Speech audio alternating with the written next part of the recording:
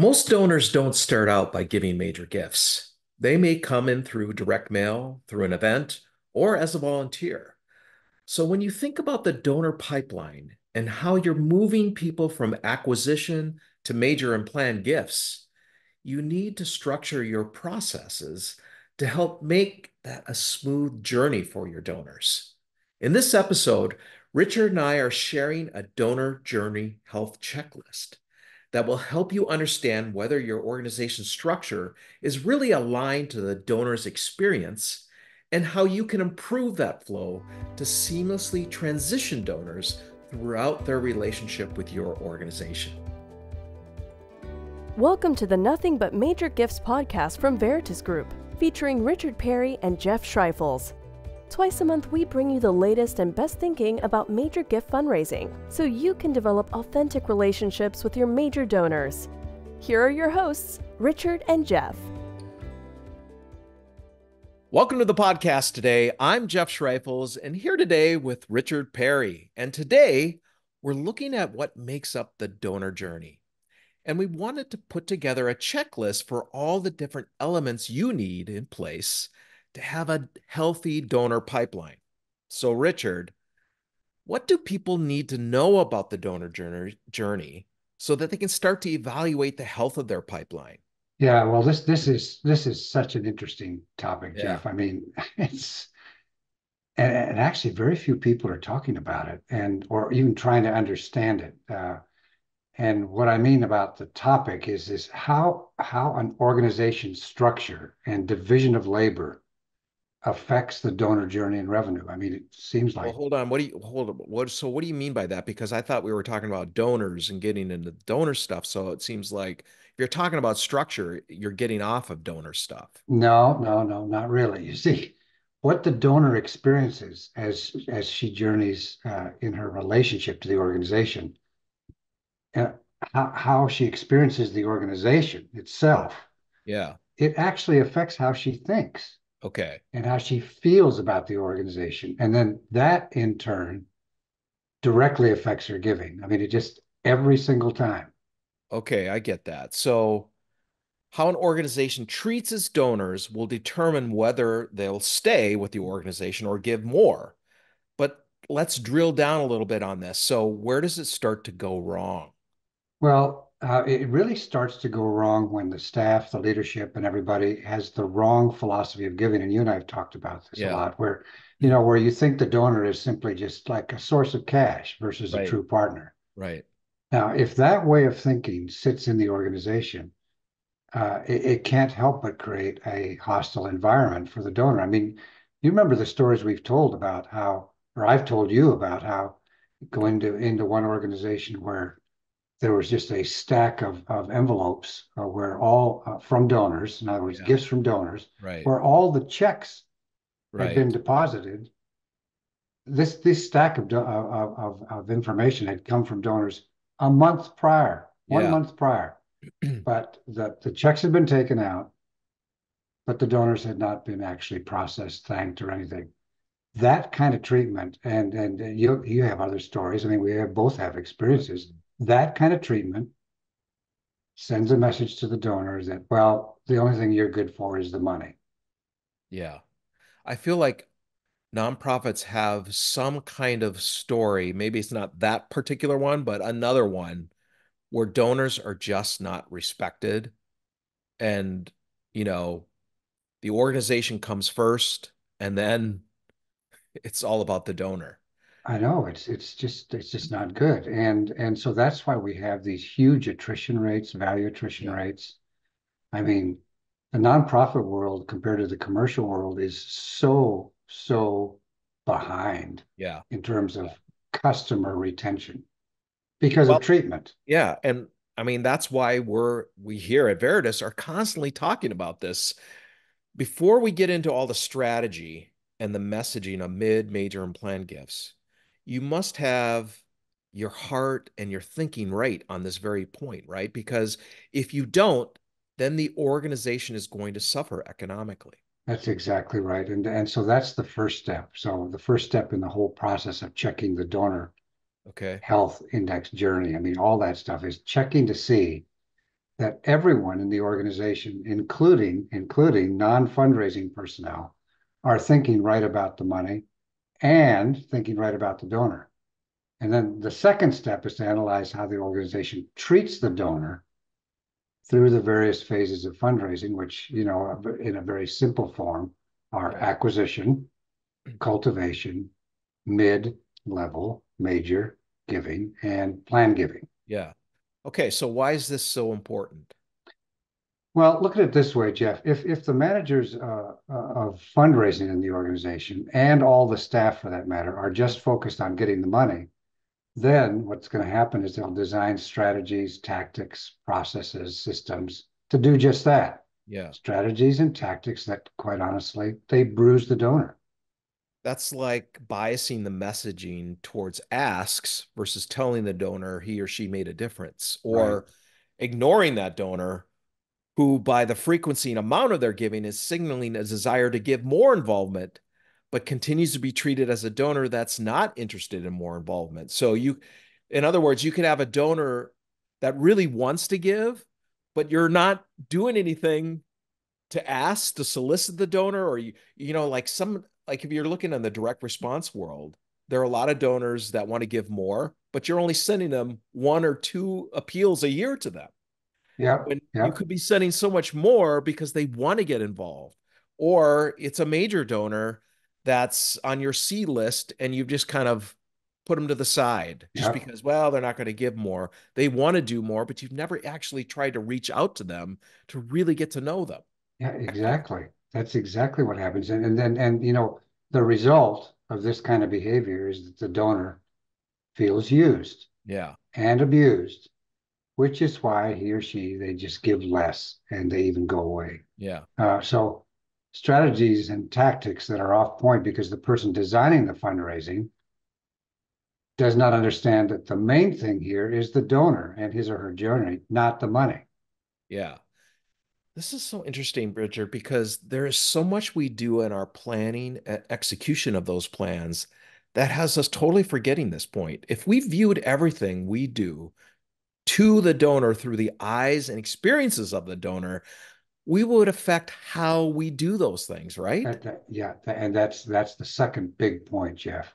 So let me back up and summarize. Okay. So first, we're wanting to know that everybody in the organization, everyone is on the same page as to how to think about fundraising, the money and the donor. So It's that's the kind of first like point. the whole culture of philanthropy. You need to have a culture of Yeah, philanthropy. exactly. So that's the first point. And then secondly, we want to be sure that our strategies and tactics are donor supportive and sensitive so that when they are seen through the experiences of the donor, they're positive, construction, and helpful.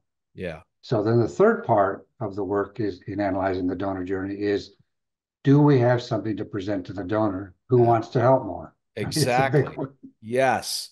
And this is the whole thing about donor offers: Yep. how to package the organization's budget into meaningful and credible projects and programs that a donor will and can support. And this is so important. Oh, it really is. How many times, Jeff, have we seen situations where a donor wants to help more, but that need and want is really not satisfied because the organization has not done the work to prepare something for the donor. No, see, most organizations are like, well, we just need operating funds. And so, the donor just loves us. We don't need to talk about specifics because, we don't want to have anything, you know, where they are honed in on just one thing. So what we do is we just say, hey, to these fundraisers, just go out and get money for the general operating Oh, fund. I know. Yep. And so that might appeal to some donors, but if you're going to ask a donor to give large six, seven-figure gifts, that's not going to cut it. And that's why we see in the data from many organizations that really haven't figured this out, where you get a donor that's giving $5,000 every year or 10,000, even Yep. Yep. 25,000 every year, because that's what they do. They just give that one gift at that level because the organization is never challenged or asked the donor to do more, but they also don't have a specific project that matches the donor's passions and interests. I mean, it's just so basic. I mean, and this is why the organization needs to be ready to give the donor the options for greater involvement. Yeah. When the donor signals that he or she is ready to do that. Yeah. So like you remember the I mean, we have just scores of these examples, but the Yeah. donor that was giving 5,000 and then they were given an offer that matched their donor passions and interests and they gave Yeah. 250,000, Yeah. or the donor that was giving a far less and gave 9 million. Yeah. I mean, it's like there are donors in your file. As you're listening right Oh, now, I there are know. donors in your file that want to do more. So you've got They to do. actually give them something to do, to And give to. here's one that I've been dealing with a lot recently is we have an organization that is expecting that the entire fundraising work, all the way, all the stuff from individuals, they want to raise like $50 million a year, and they call it their operating fund or whatever. Right, right. Okay. And so they brought us in, they've noticed that their donors could give a lot more, and they just haven't been. They're loyal donors, but they haven't been giving a lot. They bring us in to help them put the structure together for the organization for mid and major gifts and plan giving. So we've got this beautiful structure now in place. We're working with these major gift officers, but the problem is we don't have the offers. We don't have the big offers. We Yep, still have the small 5,000, 10,000, just general operating. And we've been saying you've got to be able to figure out all of your programs and projects under your full umbrella. Yeah, yep, that's yep, fine. But what are they? And codify them and then put a dollar figure to them so that yep. donors can start giving 25, 50, 100, $1 million. Yes. And that's what it's going to take.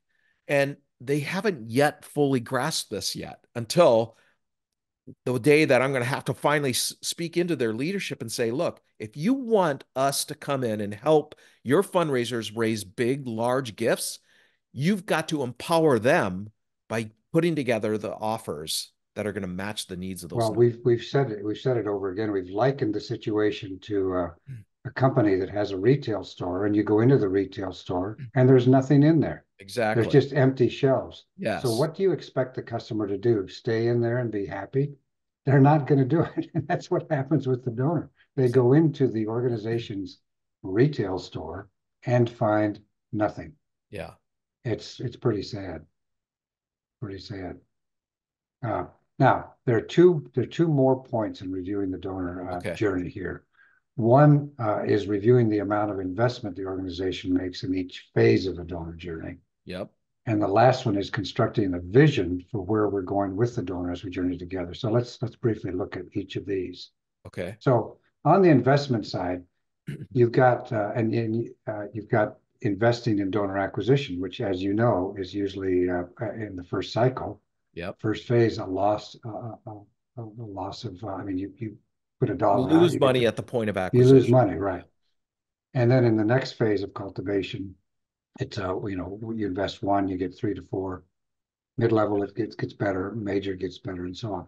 Well, all of that together needs to be balanced. It's a very delicate ecosystem, as you know. But Yes. how many organizations have we looked at where the thing is out of balance, Yeah. where too much money is spent on acquisition, not enough for mid and major, which is why mid and major is starving Yeah. and not able to contribute a high net revenue to the organization, or the other way around. That's right. Yeah, we'll see some that are just focused on the upper end and nothing's coming up the pipeline, right?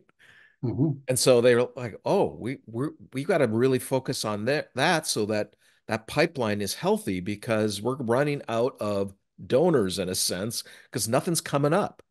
And then on the other side, I mean, we've seen organizations who have spent millions and millions of dollars on new donor acquisition.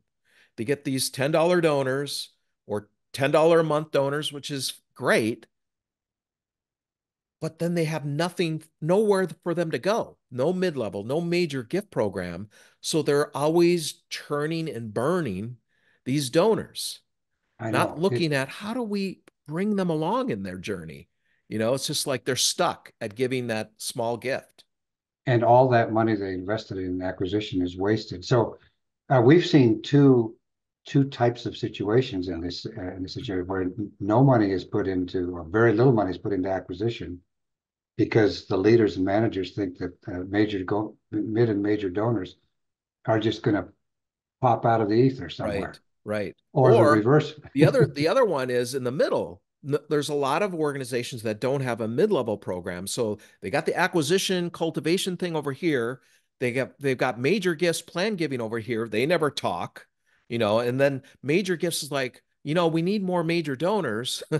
And they're sitting there in the cultivation side, and no one's Exactly. doing anything to Yep. kind of move them up and starting Yep. introducing them to a relationship.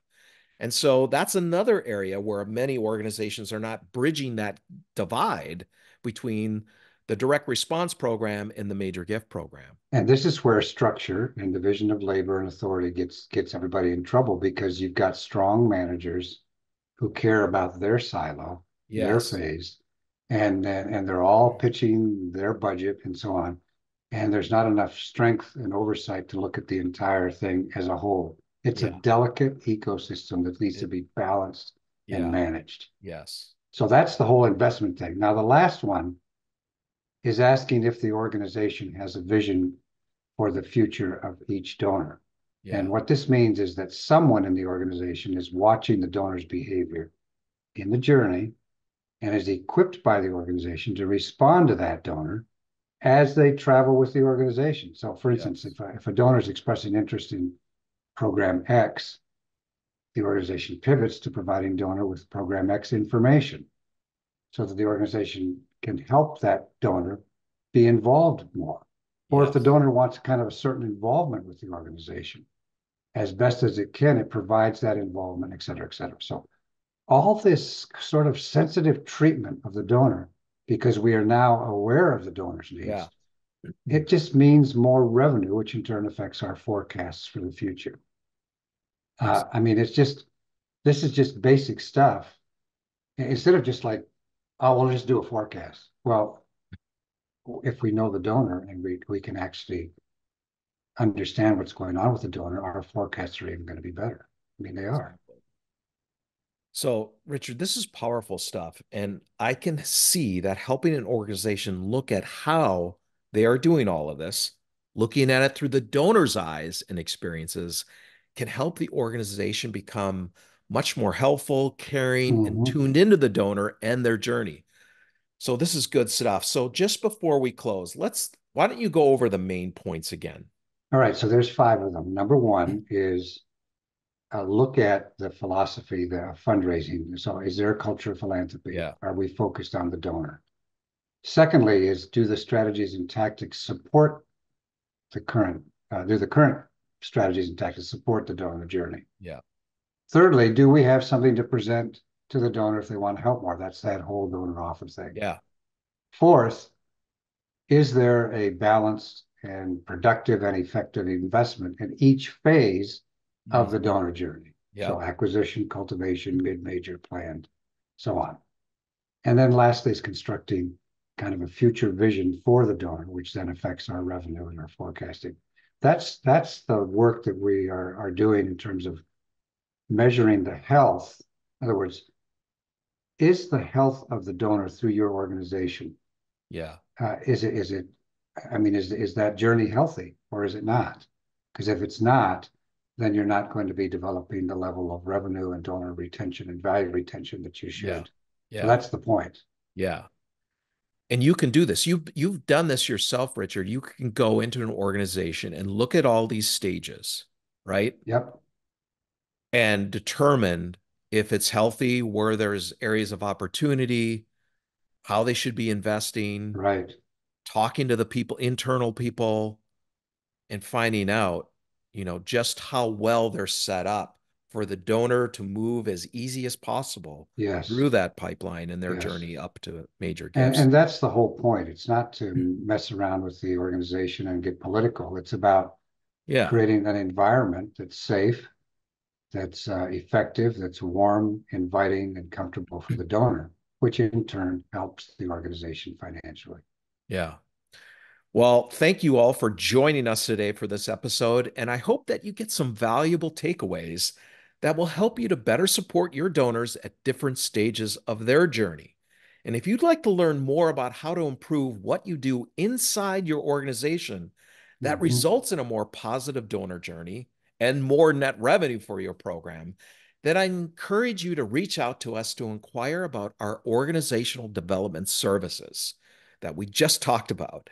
You can get that process started by reaching out to my colleague, Amy A. Chapman at veritasgroup.com, or by starting our free donor file assessment process, because that's part of that donor development Yep. services Yes, is it is. looking at the donor file assessment first, which is really that first step in uncovering those opportunities for improvement.